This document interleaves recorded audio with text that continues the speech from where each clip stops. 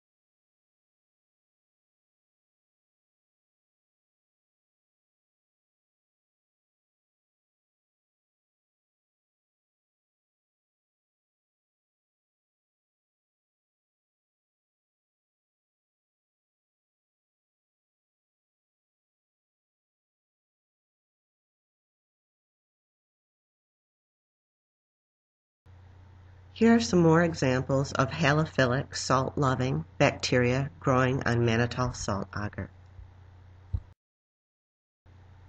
Here are two nasal samples plated on mannitol salt agar. Let's first examine the plate on the left. There is growth, so we know these are halophilic bacteria.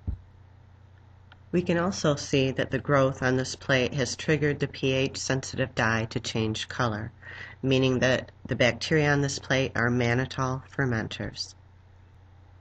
So that is what I've learned about the bacteria growing on that left plate from the selective and differential properties of mannitol salt agar.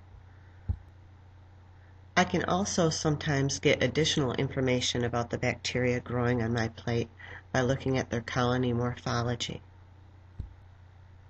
Colony morphology refers to what each different type of bacteria looks like when growing in a visible colony on the surface of the agar.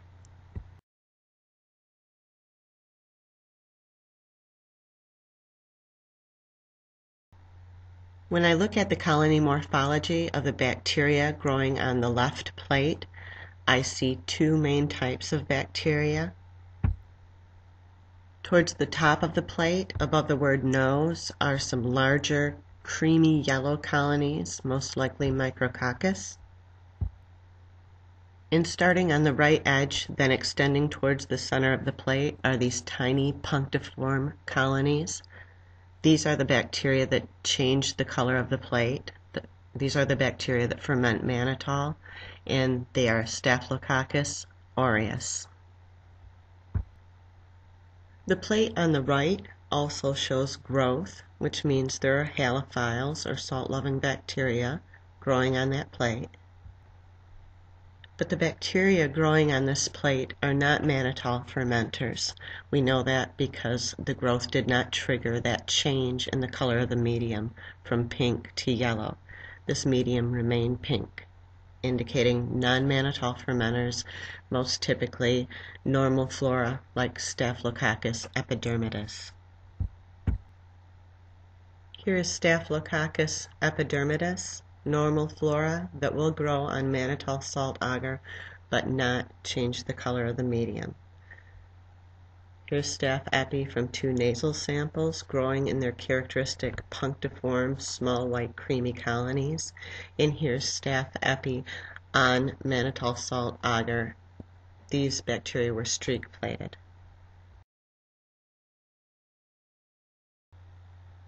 On this plate, we also see the growth of halophiles, but in this case, the bacteria triggered the pH-sensitive dye to change color. That means that we have mannitol fermenters, Staphylococcus aureus, a pathogen.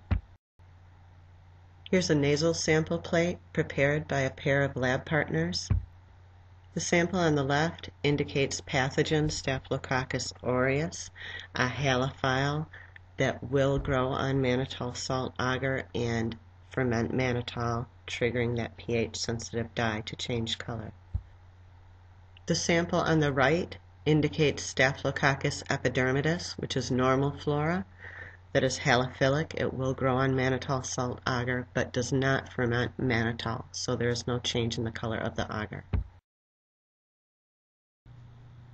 More seriously nerdy, amazing free stuff at scienceprofonline.com.